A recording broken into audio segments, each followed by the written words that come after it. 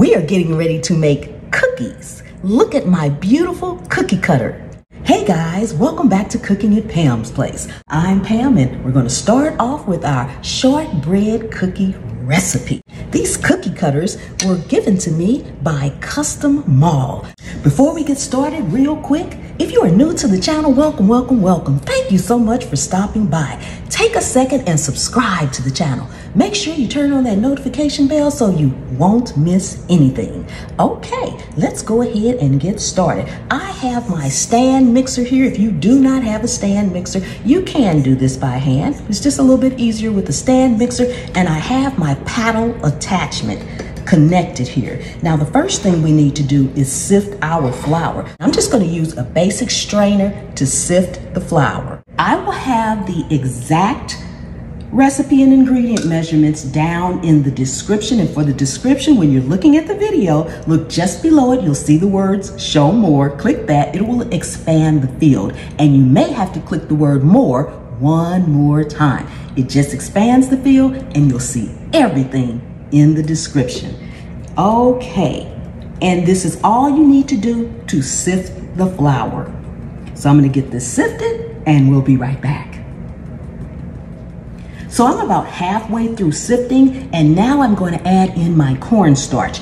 If you are using salt, you want to add the salt in at this point too, but I am using salted butter, so I am omitting the actual salt in the recipe. And I'll just go ahead and finish sifting this so that that cornstarch can sift right along with the rest of the flour.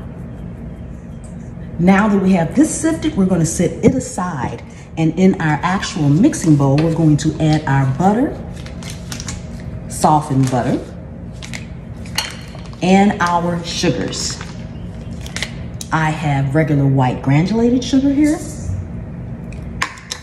and I have confectionary's powdered sugar here. Okay, we're going to use the paddle attachment and we're going to cream this until it's light and fluffy.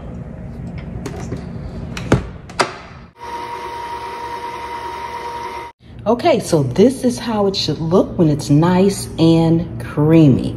I did stop it once and scrape down my sides. So you want it to be nice and creamy, just like that.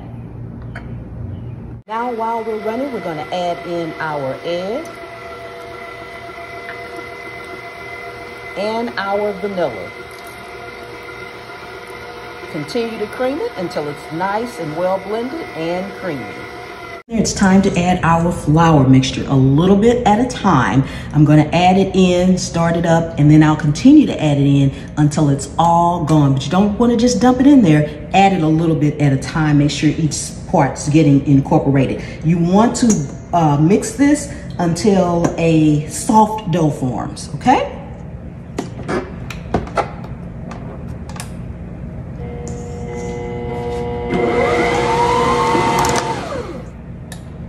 Okay, so we pretty much have a soft dough now.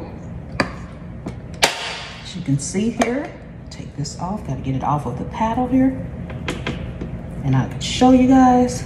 Now we're going to make small discs, probably about 4 of them, and put them in the refrigerator for a couple of hours. You need the dough to be chilled, but not hard, because that is going to make it workable when it's time to roll it out.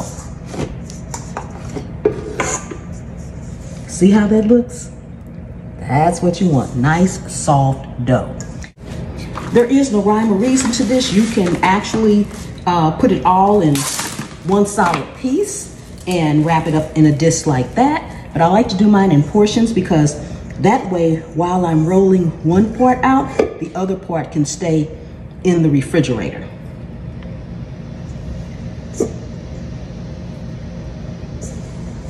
Probably about 3 parts here. Just make sure when you do this, you make sure it's into a flat disc. That's all you want. That way, when you get ready to roll it out, you're already pretty much starting with your basic circle. It doesn't have to be perfect. Just like that. Wrap it up on the plastic wrap and lay it flat in the refrigerator. If you have to move something over or on another shelf, do so. So I'm gonna do the rest of them just like this, put them in the refrigerator. Once they get cold, we'll be back. So we're gonna start with just one of these, and it's time to roll these cookies out. Yes. Okay, so just take them out of your plastic wrap. You wanna get some flour and put on whatever surface. I'm gonna work on my cutting board right here. If you have a baking mat, that'd be perfect because it's non-stick, so you don't have to worry about all this extra flour, but we just brush the flour off in the end if we need to. Take your dough and you want to roll it out about 1/4 of an inch thick. You don't want it too thin, and you don't want it very thick either. You need to be able to roll it out. Okay, and if it starts to crack on you, that means, like mine is doing, that means your dough is actually a little bit too cold. So you might have to let it sit for a few minutes and become room temperature. So I think that's what I'm gonna do, and we'll be right back. Okay, so after you go ahead and roll it out to about 1/4 inch thick, you're gonna, and depending on the size of your cookie cutter, is going to depend on how many you actually get out of there. Okay, so the first thing you kind of want to do is put a little flour around the edge and also dust the top of your dough with a little flour. It's gonna help release your cutter in the end. You take that and you press it right straight down, straight down. Give it a little jiggle, just a little bit to make sure it's gonna come out. Dust the top of your actual cutter as well, shaking off any excess, but make sure you have a little on there so that it can release. Then we're gonna go ahead and press down. Press down nice and firm, as well as on the edge of the cookie cutter. Go ahead and release, and it's looking good. Wiggle this back and forth, gently, gently, gently. And there it is. Now I'm gonna do this one upside down so that you guys can see it a little bit better. Again, I'm gonna go around my edges with just a tad bit of flour, press it down, right down, wiggle it back and forth gently, just a little bit. Again, dusting the top, shake off any excess, and press down. Making sure you get a good imprint, then go around the sides again and wiggle gently, just gently. You don't want to crack it or anything, just gently, and then pull straight up. Okay, and then we pull this end up. Now from here, we have a prepared baking sheet with some parchment paper. We are going to remove the edges from around here and put them on that. We will need to cool these. Grab a spatula. We will need to cool these again for another 10 or 15 minutes to make sure they're cold going into the oven. Look at that. Doesn't that look wonderful? Says, come with me. I'll show you what to do. Cooking at Pam's Place. And sometimes while you're doing this, you will find that you will have a little dough in between it. Do not wash it. Take something, a toothpick is what I probably should have, but take a toothpick or something and just go between the lines and scrape it out. If you wet it, it may not dry properly for your next batch.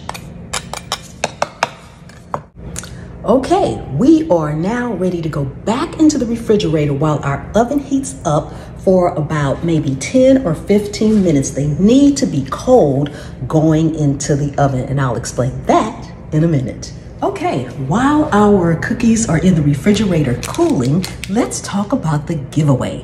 But before we do that, I just want to make sure I mention I have my oven preheating on 400 degrees Fahrenheit. That may seem a little bit high for cookies, but you want them to set. You want them to set quickly, and that's what that high heat will do. They're chilling in the refrigerator. Please don't forget that step. It will help to keep them from spreading so they can keep their shape and you can still read them when they're done. So we're gonna let those chill, let our oven come up to temp, then we'll be ready to bake. Typically they will bake by 8 to 10 minutes. It depends on your oven. So starting at about 5 or 6 minutes in, take a peek and see what they're doing. And if they're starting to look lightly golden brown, just barely browning on the edges, it's probably time for you to take your cookies out.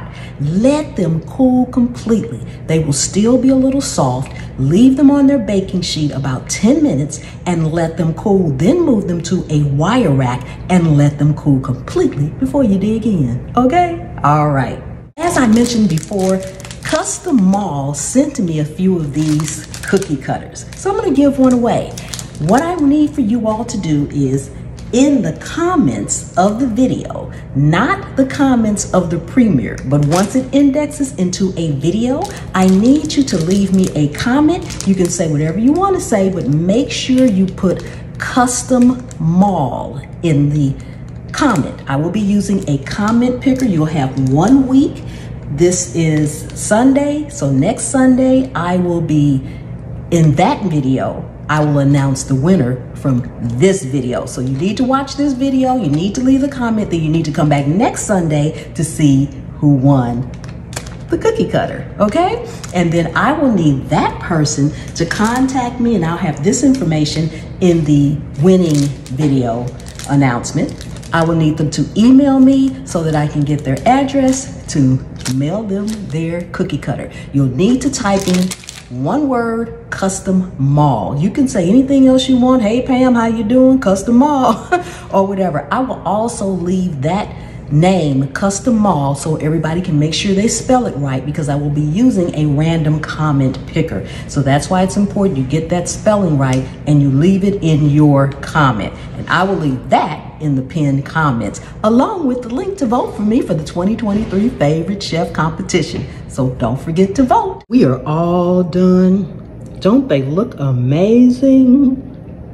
Oh my goodness. Oh, don't forget to leave me the comments so that you can win a cookie cutter. Come with me. I'll show you what to do from Cooking at Pam's Place. Want you guys to see a close-up? That looks amazing. And I've already been tasting one because, well, I just could not wait. If you are new to the channel, welcome, welcome, welcome. Thank you so much for coming and hanging out with me today here in my kitchen. I really do appreciate each and every one of you guys. If you are a returning subscriber, thank you so much for coming and hanging out with me here too. And to my channel members, thank you so much for your wonderful, amazing support. Please remember to vote for me in the 2023 Favorite Chef Competition. We are down to the quarterfinals, and I am so thankful for each and every one of you all who are voting each and every day, for those who wanted to vote but couldn't, and those who tried and weren't able to. So thank you so much. I appreciate it. Let's take it on home, y'all. Okay, let's see here. Buttery, slightly crispy. I need some milk and coffee because I can't decide which one I want. Delicious. And I will see you all next time. The good Lord willing and the creek don't rise. Bye-bye.